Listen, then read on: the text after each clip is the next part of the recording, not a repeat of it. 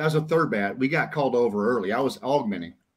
I was actually stationed at Fort Bragg, and we got called over a bit early because of of Operation Red Wing, which you had talked about on a previous podcast here. Yeah. Yeah. Do you just want to jump right into that now that we're talking about it? So because I talked to Brandon Temple, and I'm going to talk to him later. He roped in with Sergeant G on that mission. And, but I'd love to hear now, since we're already talking about it, might as well just talk about it. Let me hear your portion of it. Like, we know Brandy went that hellacious long walk, just a nightmarish walk. Where'd you fit in? Like, what did you do? Can take me from like the minute you got the mission or whatever, wherever you fit in, wherever you started the mission, and then till the trail. Yeah, and I'll tell you, I go back just a little bit prior. Brandy touched on it the last one you're on a previous podcast, right? They were about to rip out when this all happened, right? And so I was augmenting out of Fort Bragg, third bat 375. So when this all happened, I actually remember doing a July 4th celebration there on Bragg, and the next day, I believe was Sunday, get a call saying, "Hey, you got to get down to Benning like right away." They expedited the launch to get over there so those guys could rip out. And so by the time I think we landed in country, around the July 5th, maybe. And then we literally hit that morning. We went got dropped off in the mountains that night. Wow.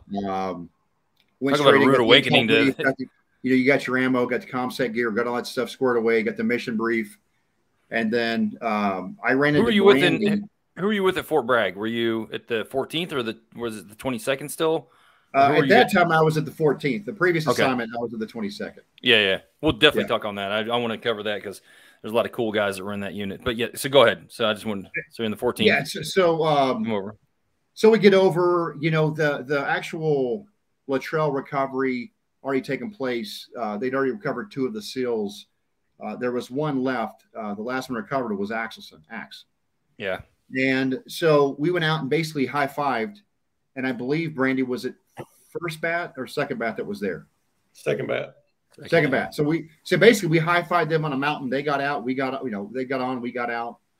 And then we spent 3 or 4 days just skirting that whole region. Yeah. 24/7 air support. And I'll tell you, my career, for me to be a part of it and to see, hey, we're not leaving until we recover that last guy. Yeah.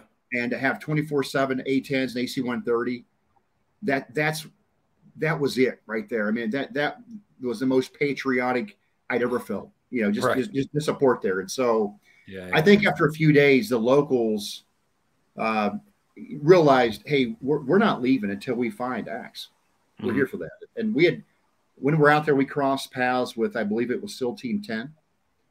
And I think that was a team that actually attached to. So a couple of the guys knew him personally. We located the remains, which, obviously he had been KIA. Right. And then actually controlled the recovery. Myself and the platoon leader, we did some pre-assault fires because of the ingress for the helo concerns, guys in high ground. So we did some pre-assault fires.